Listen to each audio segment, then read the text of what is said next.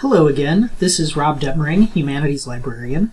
This is the second of two videos addressing strategies for research in your English 102 course.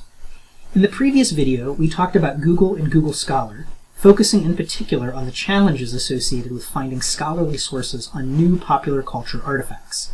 In this video, we'll continue that discussion, focusing on library databases. So here we are on the library homepage, library.louisville.edu, which is your portal to all the library's online resources. If you're off campus, you can access these resources just the same as if you were on campus, but you'll need to use the off-campus login at the top right. You'll use your ULink ID and password to log in. Why do you have to log in? These are subscription resources that are not available to the general public. Your tuition dollars contribute to paying for these databases, which provide access to the highest quality and most credible academic scholarship.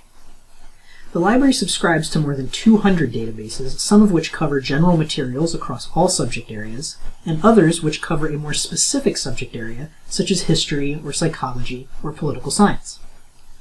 You can find the name of a database on our A to Z alphabetical listing if you know what you're looking for. A lot of students like the JSTOR Scholarly Journal database because it has full-text journal articles across all subject areas. So I can easily click the A to Z list and find JSTOR by navigating to the letter J. But often when starting your research, you won't know which databases are the best for your topic, so I recommend you click on Subject Guides.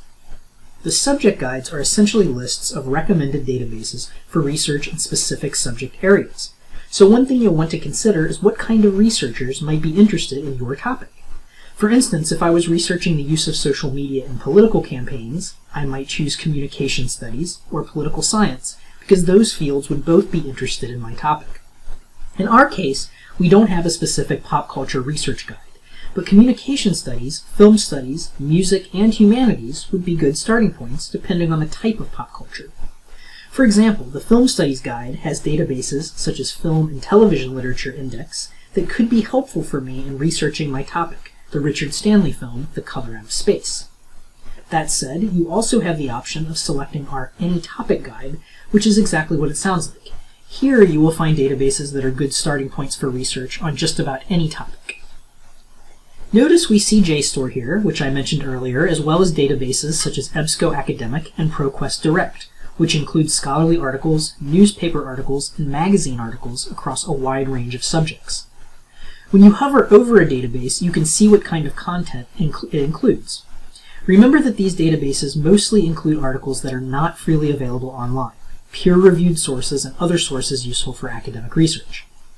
Today I'm going to show you an example search in EBSCO Academic because it's one of the best and most user-friendly databases for English 102 research.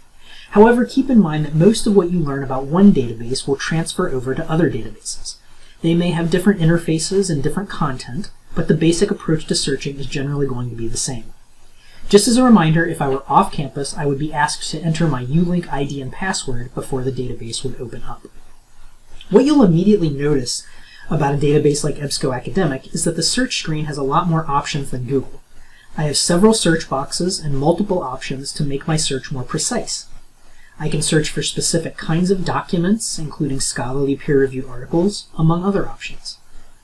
Let's try a search for articles about Richard Stanley's recent film, The Color Out of Space.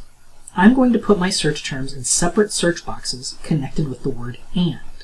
This means that I'm looking for articles that mention both the title of the film and the name of the director. As you can see, we get just 4 results here, all published in 2020, and all published in magazines such as Entertainment Weekly and Sight and Sound. Note how the icon next to each article says periodical, which is essentially EBSCO speak or librarian speak for a magazine. So these articles may be helpful, but I'm running into the same problem I had with Google, which is that none of these sources are scholarly or peer-reviewed. This means I have to think creatively again, so what if we try to search for The Color Out of Space and Lovecraft? In other words, let's see if we can find anything scholarly on the Lovecraft story that was the basis for the movie. Okay, we retrieved 4 articles again, but this time 2 of them are scholarly sources, so that's an improvement. You can see that EBSCO uses the icon and the phrase academic journal to indicate that a source is scholarly or peer-reviewed. Essentially, these terms all mean the same thing, academic sources reviewed by experts prior to publication. But 2 articles is still relatively sparse, so let's try to expand the search even more. What if we tried to find academic sources on other films that are connected to H.P. Lovecraft?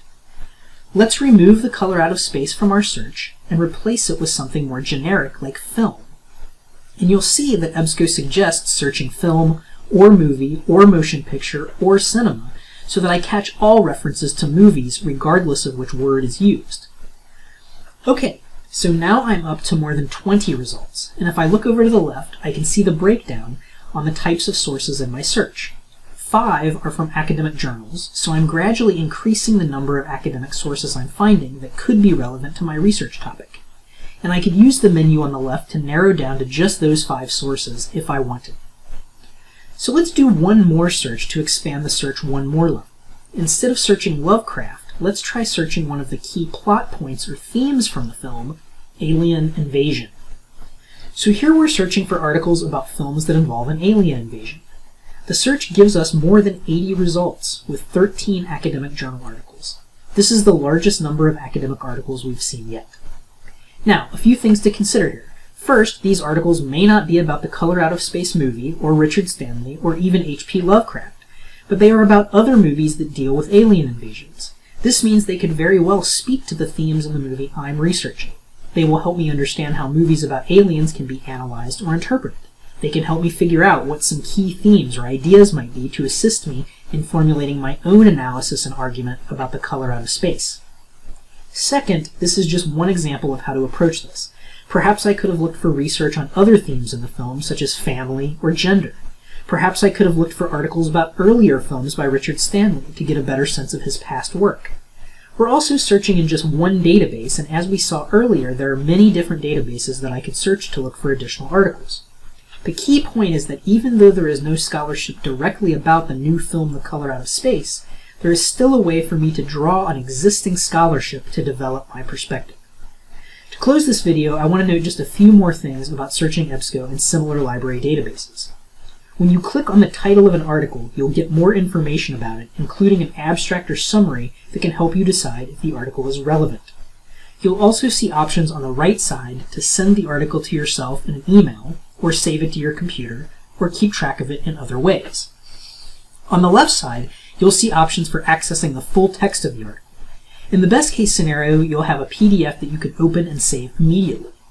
In other cases, you will need to see if the full article is available in one of our other databases, because not all articles live on the same platform. In this situation, you'll click the Find It at U of L icon and navigate through the screens to locate the article. If you don't see any options to access the article, you can request it through a free service called Interlibrary Loan using your Ulink ID and password. Interlibrary Loan allows you to obtain items that we don't happen to own in our library system and get them sent to you electronically.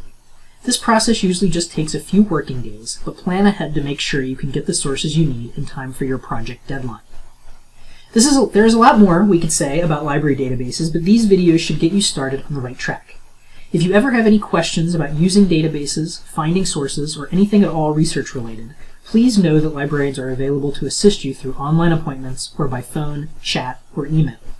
You can find more about these options on our Ask a Librarian page at library.louisville.edu. Thanks, and good luck with your English 102 research.